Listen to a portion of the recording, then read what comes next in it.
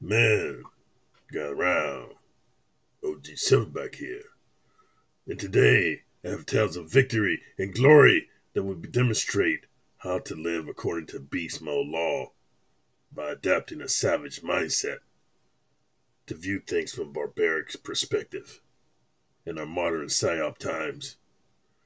Hey guys, just based on the experiences I've had and the amount of videos that I've been researching about prison and prison experiences that happen to square guys, man, law-abiding citizens that get caught up in the legal system, and just with our changing society and times, I've decided, man, to come up with a series, man, of what is called as the 5 things you must do in prison to prevent getting raped.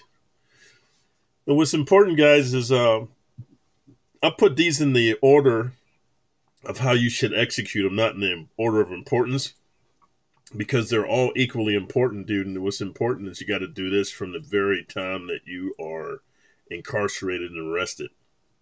So without further ado, I want to go into the first one. And the first one is you must be aware. And no, it's not what you people think, man. It's not what you guys think. It's that simple of just being aware. What does that mean, being aware? I want to break it down for you because I think what I want to start doing in my videos is become very succinct and factual and to the point, demonstrating the types of behaviors you must use in order to be successful in being safe in prison, incarcerated. And I bring this up because I wanted to share with you guys something.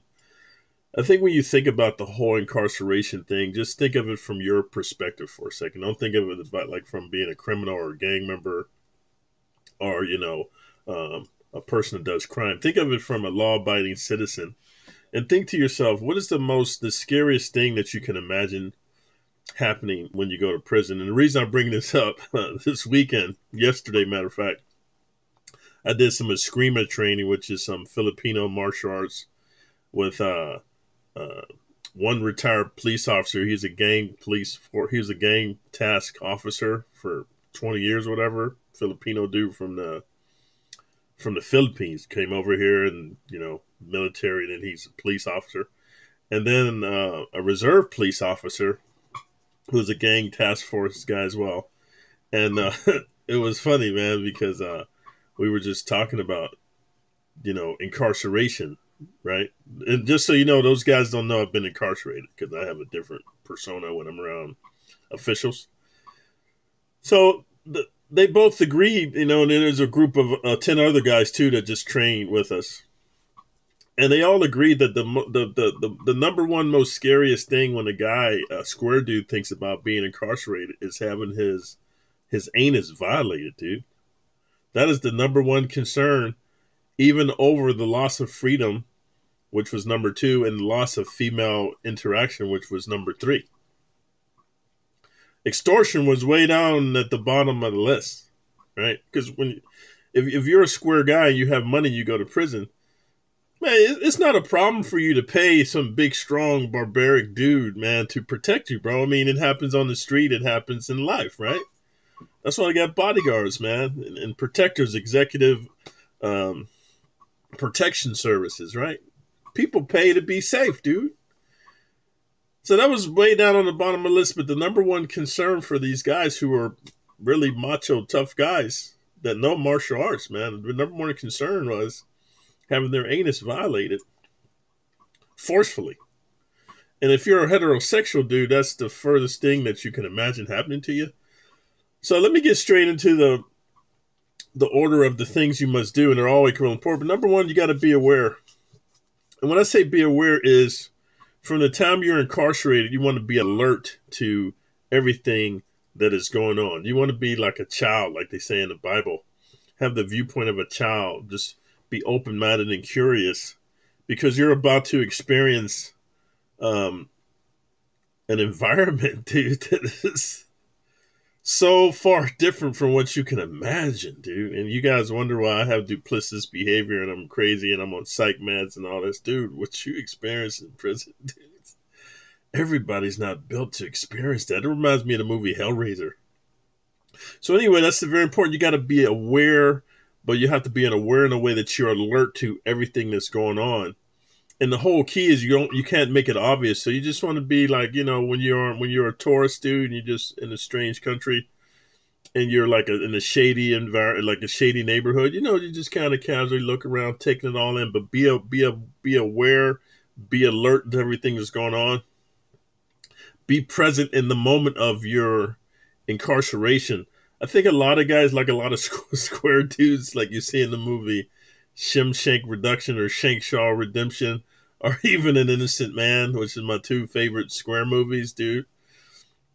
Is they're in denial and they're in their head of like, oh, I'm gonna get out of here and I'm gonna do an appeal and I'm gonna contact my lawyer, and they're thinking about they're preoccupied.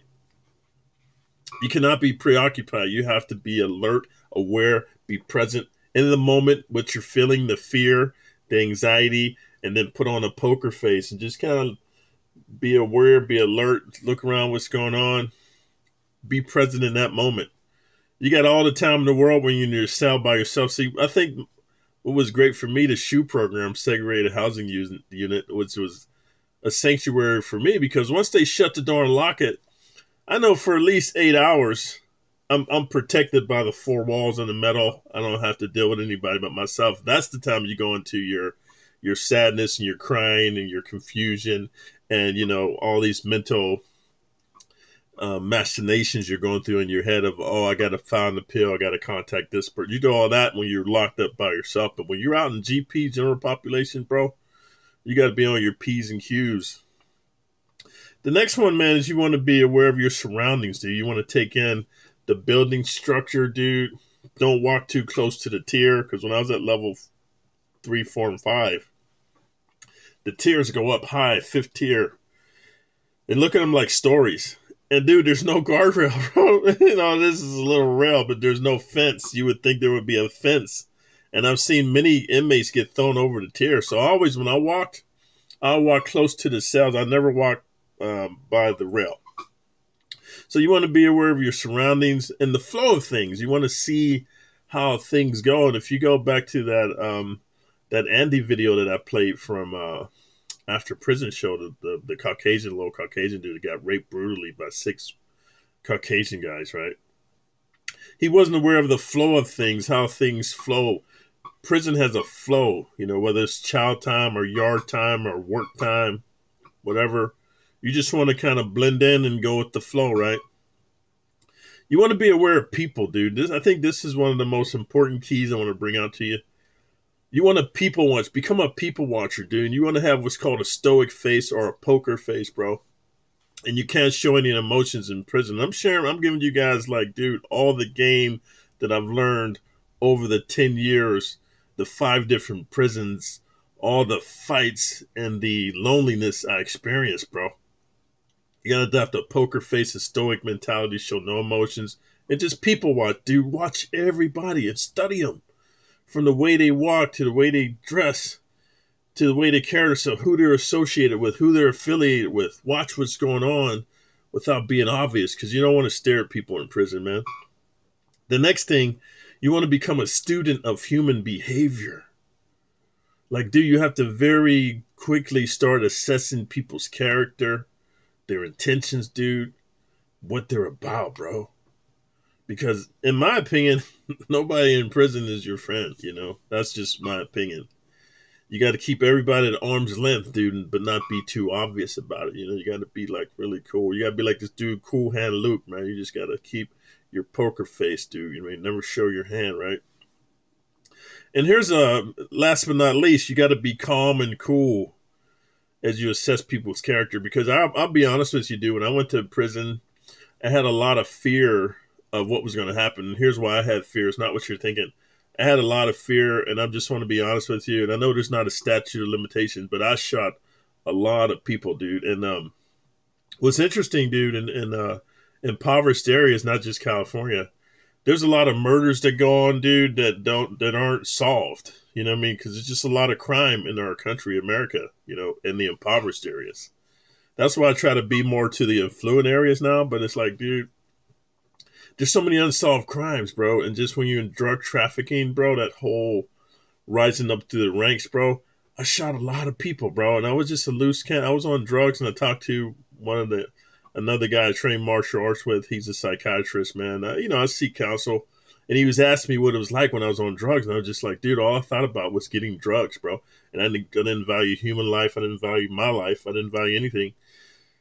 And so basically, I had to do anything to get. When I say anything, I don't mean sexual favors, but I'm talking about, dude, if I had to rob somebody, pistol whip them, kidnapping, whatever, hostage situations, I'm going to get the drugs. And so I shot a lot of people. And I had the fear of the retaliation because when you're on the street, bro, you can duck and dodge and evade and detour and all this stuff. But in prison, man, there's nowhere to hide and there's nowhere to run.